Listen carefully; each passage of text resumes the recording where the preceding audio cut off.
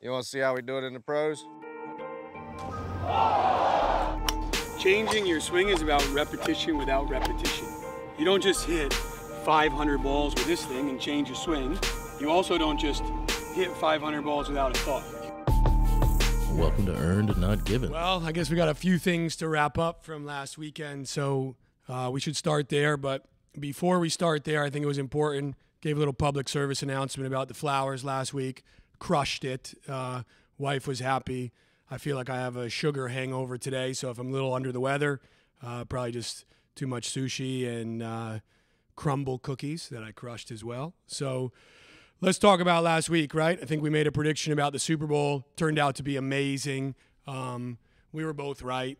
Chiefs won in dramatic fashion. It was amazing. And more than talking about the Super Bowl, I think it's important to use the Super Bowl as what I want to talk about as a recap for last weekend. Whether you like Taylor Swift or you don't like Taylor Swift, I think it's amazing that there's a new fan base for football, right? I'm a girl dad. My daughter now wants to watch football with me. So in a roundabout way, Taylor Swift is growing the sport of football and changing so many Sunday afternoon experiences for girl dads around the world. And I think when we look at the waste management, or now being dubbed the wasted management, we got to talk about it, because did it go too far? Didn't it go too far? You see Zach Johnson, you see Billy Horschel, you see these guys that are, interacting with the fans in a negative way, in the sense of like the fans are affecting the golf. So let's start there. Do you think waste management went too far? Do you think it's no longer golf and it's too much of a party? It's a great question, right? I mean, that was me and you talked before we started filming about how we were going to address last weekend, right? And I think the bigger story is not golf. What does that mean? I don't know. The last couple of weeks, me and you have come in here and just been so happy and talking about golf winning. I'm not going to say golf lost last weekend. Maybe in some areas golf won, depending on what crowd you're in. I wish I could sit here and tell you how I feel about it. I just think that over the last couple of years, the more hype, the more notoriety that event gets for exactly what happened this past weekend, yeah, the next year somebody's going to be like, I want to go, and I'm going to top whatever the drunk guy did last year. Who knows what's going to happen on 16 next year? Probably crazier, unless they do what we saw happen this past weekend, which is, for the first time, I think, in tournament history, they've really clamped down on the extracurricular activities from the fans. So maybe we see more of that next year from the waste management side, or maybe it gets even more bonkers. And me and you talked about it, like when we previewed the tournament, about how fun that event was going to be. I'm not going to speak for you. You speak for yourself. I didn't have fun. I don't know why. I didn't have a whole lot of fun. I don't know if it was all the weather delays too, maybe kind of dampened it a little bit. I didn't have fun with the waste management this year. Maybe it was just me. I don't know. Yeah, I think, well, certainly if you were a ticket holder on Saturday and you show up to the gate and they tell you can't get in, that's a problem, right? So overselling a golf event, it seems like, how could we sit here and complain? Because that should be a good thing, right? That there's that many people that want to go. But I think the problem is it's that many people that want to go, but not that many golf fans. And Zach Johnson getting ribbed for some of the Ryder Cup stuff, whether it was right or wrong, crossed the line. Guys talking in the middle of someone's backswing, unacceptable. Does golf need to have a little less of the shh in the, quiet clap? Maybe, but you don't need people jumping in the bunker, taking their clothes off. A lady fell off the grandstand, fell 20 feet. Like, you see these cups all, it's just, they got to do something, right? And the Thunderbirds is an amazing organization, and I know there's no way that they're happy with what took place. So hopefully they rein it back in. Hopefully it becomes this amazing experience where 16 is wild and it's exciting, but the fans can't affect the golf, and that's what has to take. Like, they have to take action on that. The other thing that's just disappointing, right? We got 2 weeks in a row where the PGA is affected by weather. Arizona's an amazing place, but maybe this tournament's just at the wrong time of year. It's freezing cold. I mean, you look at Kiz, right? Like, they needed hand warmers to stay warm. You see these guys. It's just, we got to figure something out there. But the golf that did finally get to be played was amazing. I think it was a marathon for a lot of these guys. They had to deal with the rain delays coming in and out. The golf staff did an amazing job keeping that place playable. I think some of the chaos is also because there wasn't enough place for fans to go. So you see them just all trying to get in grandstands because everywhere else was mud. That needs to change. But let's leave the waste management at, let's do better, guys. Let's do better. Whether that's you're there and you bought a ticket, you're there to watch golf. Maybe there's a way that they can create a separate section, right? You go to Augusta and there's, places off property that are more of a party than on property. And maybe that's a little bit of what needs to happen at the waste management. But like you, I wasn't really impressed with the product.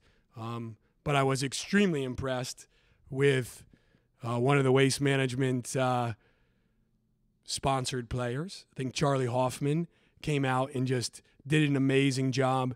That battle between him and Nick Taylor turned out to be amazing. Big shout out to them for playing great golf. Great job for them to force the playoff and then an amazing golf in the playoff. Seems like anytime Nick Taylor is about to win a golf tournament, he's going to drop a bomb to win it, which is pretty cool and amazing. I was really impressed with Nick Taylor this week. Yeah, I was actually thinking about that while you were talking about wrapping up the waste management. I was like, I'm not going to sit here and lie. Like, that's just not, I'll never do that on this podcast. I did not have the most fun with this event. But damn, they were good down the stretch. That playoff was sick. I'd like to tell you that I watched it. Yeah. I didn't watch it. I was tuned into the football, and that's a little unfortunate too, right? Like, it's amazing, and I went back and rewatched it, and thankfully, you're able to record stuff and then go back. But it was really unfortunate that the Super Bowl couldn't have started after that playoff because I think 99% of the world was watching the Super Bowl at that point. Yeah, and I think that's, you get to read about it on Monday, but it's really nice that it seems like Charlie Hoffman is, he's going to play this week at the Riv. I hope he continues to play well. I mean, it's just nice, like, to see guys like that. We talked about it last week, right, with Sergio and guys like that stepping up. I picked Phil to play well in Vegas, and for 3 holes on Thursday, because they started early, I was like, damn, what a pick by me, because Ricky was terrible. But I was like, damn, Phil's doing good, and he didn't finish well. But it's just nice to see guys like that still playing well. I'm really happy for Charlie Hoffman. Obviously really happy for Nick Taylor as well. Would love to see Charlie play well this week too. That would be really cool. Yeah, no doubt. And I think he has a chance to play great. Going back and looking, right, we made some predictions. Your guy missed the cut. My Badly. He didn't just miss the cut. I mean, it was bad. Yeah, it wasn't his finest showing. I thought my guy had a chance. Again, looking on Thursday, I'm texting you saying, what a pick, right? Let's get this out live, show everyone that I picked Sahith. Unfortunately, didn't close it out, but top 5 finish for one of my picks. Neither of us got Live correct. And I got to be honest, I didn't really watch that much Live golf this week. I watched all Sunday. That final group. Well, you didn't watch any golf on Sunday at Live. I'm sorry, Saturday. My bad. I forgot they moved up because of Super Bowl. It's a unique concept, huh? Saturday, though, that final grouping of Bryson, Rahm, and DJ. Holy crap. Yeah, it was great. And I'm obviously a huge fan of those guys. And I think they did a good job, right? It was nice to see DJ play well and, maybe this is a year for DJ to step up. I know you've talked about that in the past. But anytime you get to see major champions playing against each other in a final group, it's awesome. I picked John to win. Unfortunately, he didn't get it done. But, hey, we live and we learn. I think it was great. But let's now talk, right? We got a big tournament this week, right? It's an amazing one. It's where Tiger started his professional career. Just so happens this is where Tiger launches his apparel deal, which again, I told you guys, it's going to be tailor-made. So I'm not sure if I'm Nostradamus of golf here, but what's your take on Sunday Red? Yeah, again, another thing. We've chatted about this a little bit, and I've been in a couple separate group chats with my golf buddies talking about it. My dad is a really big Tiger Woods fan. Always has been. Loves Tiger. When it came out at 8:30 on Monday, I sent it in a group chat with him and my brother, and my dad was like, I hate it. I was like, wow. Because dude, he has every color of the TW hat. Like, every color. That's all he wears when he golfs. I didn't like what they initially showed on Monday night, to be fair. The logo is something. I'll just leave it at that. It's something. I really like the crew neck that he wore in the practice or the Pro-Am on Wednesday. I'm really happy for him that he's going to do well with this brand, I believe, because it's him. I don't love it. I'm sure there's going to be a bunch of Tiger nuts that do. It's not for me. The black crew neck, though, is fire. That's just kind of where I'm at. I wish I had more to say on it, dude. I like the black crew neck. Yeah, I mean, I think, let's be honest, Tiger Woods, I don't know who coined the phrase, but I'm going to use it right now. Like, Tiger doesn't move the needle. Tiger is the needle, right? And so Tiger launches a clothing brand, and it doesn't matter if the logo looks just like the Grove or looks whatever, right? Cool concept that every major championship that he has is one of those arms. Saw a funny thing where it's like turned 90 degrees, and they say it looks like a fused spine, and you see all this trolling of they don't like it.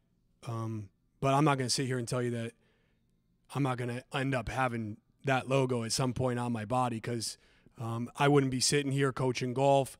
I wouldn't be able to have the opportunity that I do to coach the players that I do if Tiger hadn't inspired me to switch from other sports to golf. So Tiger makes golf cool. Is the logo cool? That's a to be determined. But Tiger launching a brand and being willing to say, hey, I'm willing to leave the TW brand behind and create this brand is really amazing. And I think it's important for athletes to understand that sometimes change is good. And Sunday Red and Tiger and Sunday Red, and I like how they put the space, because Sunday, right, as long as it's sunny, you can wear the red. Like, there's a lot of smart ideas. The smartest idea, though, is there's now a brand that's synonymous with Tiger Woods, whether it's the shoes or it's the cashmere hoodie or it's probably the glove that I can afford. But there's no doubt there's going to be Sunday Red in my closet. I said this too. I said this in the group chat with the boys on Monday night. I said the red turtleneck wasn't cool until he did it. No doubt. The mock neck at Augusta wasn't considered cool. The sweater vest was a thing of the past, and then it became cool. Like, let's be honest, those FootJoy shoes that he's been wearing are gross. But I've seen more kids in junior golf tournaments wearing these ugly shoes because Tiger wears them, right? So Tiger makes it cool. But now Tiger's not just launching a brand, he's playing this week. And that's exciting, right? As we're doing this, Tiger's about to tee off. What do you think? You think Tiger's going to do okay? Obviously, this is one of these interesting ones where they have that cut inside of a elevated event. So how's he going to do? Well, we're back on POA green. So, I mean, dude, I don't know. I mean, how much stock do you put into the Hero and PNC? I think he has the speed. I think he has all the ability to play really good golf at a high level. And I think he even referenced this yesterday or Tuesday, whenever he does media. He can hit it as far as he wants with the driver. He can hit it as straight as he wants with the irons because he's done it at this tournament before. Is the putter going to get hot? I think that's the one thing that at least I've kind of held on to since he's really come back from the car accident. The putter's just not there. And I'm assuming it's because a lot of the practice he can't do with the putter. Look, I'd be lying to you if I said I want to see him win. I'd be lying if I said I didn't. I want to see him win. I want to see him play well. And I think I genuinely believe that he can. Is this that week? I don't know. Which way is the ball going to bump on the POA this week? If it bumps in the hole for him, yeah, he's going to have a chance. Yeah, no doubt. And obviously, we all saw him make that statement where he's going to try and play once a month. So we got him playing this week. Probably going to get to see him at least, one time in the Florida swing. Then we're seeing him at Augusta. It seems crazy to think, but we got this tournament, one more, and then Augusta. So it'll be interesting to see how he does. There's obviously some hills at Riv. That walk up from 18 to the clubhouse, not easy, right? So we'll see kind of what Tiger looks like this week. But if Tiger's anywhere near the lead, my entire weekend stops. And I'm just watching Tiger Woods, and I think that's probably how most of our listeners are. So I think as a golf fan, it will be awesome to see Tiger do great. We're all tuning in to see the different outfits and to see what he's doing. I think it's amazing. The new addition on the bag for him is going to be great. We'll see how that relationship goes. And it's always hard when you're playing a golf tournament and you're also playing host. That comes with a lot of distractions. So I would expect that we see Tiger do okay, and then we see a little different Tiger at some point in the Florida swing. And then, like every golf fan, I hope we see Tiger in the mix on Sunday at Augusta. Yeah, so I do want to get to our picks for Riv. I don't want to forget about that. But before we get there, do you think Tiger can win another major? I mean, I think if we look at Tiger's career, and ironically, you're asking this question, and this is where his career started this week. Tiger's career shows one thing. You can never bet against Tiger.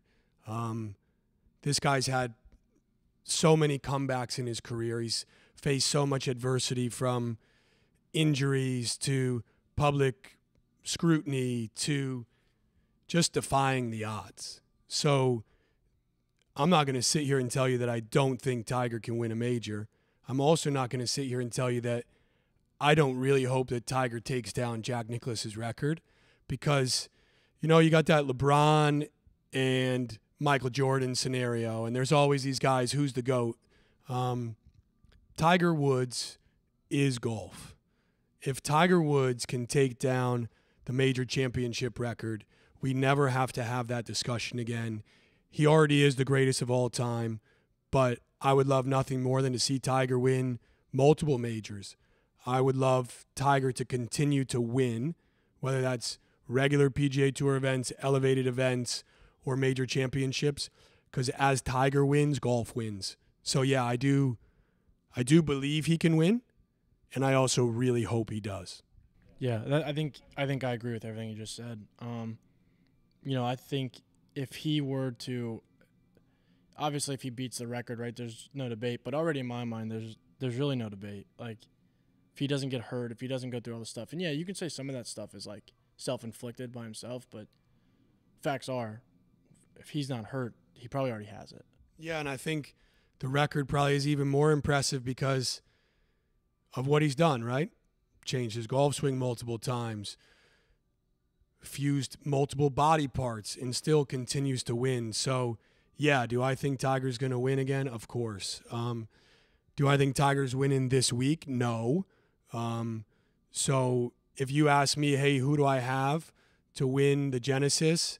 I hope golf wins, number one, right? I think we need an amazing experience. We need 4 rounds of golf played at the scheduled time, and we need amazing weather, and we need some of those big names at the top of the leaderboard. I really like Max Homa's interview where he talks about how, he's kind of like the defending champ. I thought that was interesting to hear him say that off of a miscut. Normally I would take Max in that scenario because I think he has such great history around Riviera and it suits him well. But I think we're going to see a resurgence of someone that moves the needle, not quite as much as Tiger Woods, but I got Rory McIlroy winning the Genesis. Yeah, it's a great pick. Max, it wouldn't be a bad look either. First off, let's get this out of the way. Every single week, I'm gonna pull for Ricky. There's no two ways about it. If he's playing, that's my guy. I'm riding for him. I watched him absolutely play horrendous golf. I don't know why they kept him on the featured group. That was disgraceful and hurtful for me to have to watch it, but I watch it. I hope that doesn't happen this week. He's not featured, but I hope he plays well. That's my number one pick. Always will be my number one pick. I like Max this week. I think that in the last 3 years, the only one that's beat him is a guy that's no longer on the tour. And arguably one of the best players in the world. So I'm going to ride with Max. I know that he's coming off a missed cut, but I don't think Max is one who usually lacks for confidence. I don't really think it matters what happens the week before. And if there's anyone that gets up for this event, it's that guy. So I'll ride with Max, and Ricky is my 1B. All right, so you throw down a 1B. Why don't we do that? Why don't we pick like a little underdog pick? Yeah. Okay, then let's do that. Ricky's my underdog pick. Okay, and I'll take Beau Hossler. Ooh, that's a good pick. I like that pick. I like that pick a lot. I like that pick a lot too because we're going to have Beau's coach on here pretty soon. And if Beau can pull it out, probably can't do Monday because my buddy will be a little hungover, but we'll try and get him on next week if Beau has a great show, and that would be awesome. Okay, yeah, so I think I feel pretty good about what we've covered and everything. No live for a bit. That schedule's still something to get used to, and maybe down the road we'll chat about that. But yeah, any closing statements for going into this week? Obviously, I think we're both really excited to get off this podcast and go watch Tiger play golf. So any closing statements from you? Yeah, no, I just think everyone's seen all the press conferences, and because Tiger's hosting, they ask him a million questions, but they did ask him some really good questions about the injection of money into the PGA Tour, what that then does to the possibility of an agreement between PIF and PGA Tour. And I thought Tiger's comments were great. It seems more and more every week like there is going to be this pathway back for some guys. And if Big Cat's saying he wants to help find a way for some of these guys to come back, he didn't actually say that. But my take on Tiger was he didn't just definitively say, no, these guys aren't coming back. So as cagey as he can be in those interviews, exciting for me to know that there's a possibility that at some point we're watching Tiger, Rory, and Jon Rahm in an event that isn't a major championship, and that's going to be exciting. Feels like it has to go there, right? I mean, if we're looking at the state of golf, and honestly, this year more than ever, I feel like LIV's getting a lot of traction, at least on social. It seems like it. A lot of people are invested. A lot more people that I didn't see talking about it the last 2 years are really talking about it this year. So they've built a good brand for themselves. I don't know who has leverage now in that negotiation because now PGA has that money as well. But what I think is happening is we're seeing that LIV is becoming undeniable. The players are good. The field is getting much better. It just makes sense. Like, you got to get them all back together. Yeah, let's hope. And, you know, we're going to see a lot of those guys together at Augusta. And now we start to get into this season, right? The reason why I picked Rory is I really liked his press conference where he talked about this year he's making a conscious effort to play more because he feels like he plays better as he's playing. So he's going to play a lot leading up to Augusta. So I'm not saying I'm going to do what you do with Ricky and pick Rory every week, but while we see Rory in form, it's going to be great. And this weekend, if somehow we get Tiger and Rory in the mix, it's just going to be amazing. So I hope we sit here on Tuesday and we talk about how I pulled another Notre Dame of golf and came out successful again. Yeah, I think too, just going back to the Rory Ricky thing, like, mine comes just from like the pure fandom of Ricky. This guy got me into golf. I don't know of anyone that would say picking Rory on any given week is a bad pick. A lot of people would say Ricky, not a good pick on certain weeks. Rory is quite literally top 2, top 3 in golf at all times. So I don't think it's a bad pick. And I think what would be really good for golf would be to see him make another big run, personally. Couldn't agree more. And this week, I think you could have picked, 13 of the top 14 players in the world are playing this week. So you could have picked any of those guys, right? And who knows, maybe this is the week for Ludwig, or maybe this is the week, like I said, for Bo, or maybe Charlie Hoffman says, you know what, I'm coming back. My family's on a ski trip. They didn't let me go because I got into Riv, and I'm going to go and I'm going to get a trophy while they're skiing in the Powder. But it's going to be amazing. So I want to go watch golf. Hopefully they don't show your boy too much. And hopefully, unless he's playing good. If he's playing good, show him. Yeah, and I hope the coverage does a good job with Tiger on that too. Like, we all want to watch Tiger, but we don't need to see, slow motion videos of Tiger Woods walking down the fairway and guys doing a V1 swing analysis of Tiger's gait. Like, let's just let Tiger be Tiger. Let's let him play host this week, and let's have some amazing golf unfold. It's going to be exciting. The last thing I want to ask is, what's your take on the golf course? What do you mean by that? You like Riv? Oh, I love Riv, right? I mean, the small greens. I think that, I love 1. 1's a birdie hole, right? 10 is, 10 in theory is a birdie hole, but, you could get in trouble there really quick. Yeah, dude, I like Riv. I played on PGA 2K all the time. That's one of my favorite courses to play. It's one of my favorite events to watch. It's something, it's like a weird dynamic, right? Like, you can see guys kind of go low there, but it feels like it has like all the attributes to be like a really, really tough course.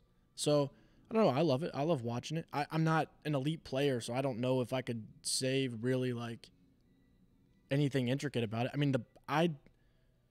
As a fan, I don't really like the POA greens, because when my favorite golfers are missing putts, I don't know what to blame it on. So, but again, I guess that's just another challenge, right? Another characteristic of what is one of the best golf courses in the world. Yeah, I think it's iconic, right? And I think has so many cool architectural things. Whether you like 10 or you don't like 10, or you like some of the holes, there's so much history there, right? And so I would just encourage the fans that are watching golf this week to know a little bit about the history and to look back at all the icons of the game that have played Riviera and all the icons playing this week. So hopefully you guys enjoy the golf. Hopefully it's an amazing weekend. And I will not be wearing Sunday red, but I can imagine if Tiger's in the hunt, you and your dad are going to be wearing Sunday red. Yes, on one condition. If there's a certain player that's in contention on Sunday, I might be wearing orange. Ooh, okay. Well, let's leave it there, guys. We'll come back this week with another episode with one of our amazing guests. So every week we're trying to do an episode where Casey and I just talk golf and we recap the week and we kind of just kibitz over all things going on in the industry. And then once a week we're going to add some value to you with an amazing coach or an amazing influencer to the game. So go find us, whether it's on Spotify or it's on YouTube or it's on Apple Podcasts. We just appreciate the support and can't thank you guys enough for being on this journey with us. You want to see how we do it in the pros? Changing your swing is about repetition without repetition. You don't just hit 500 balls with this thing and change your swing. You also don't just hit 500 balls without a thought. Welcome to Earned Not Given,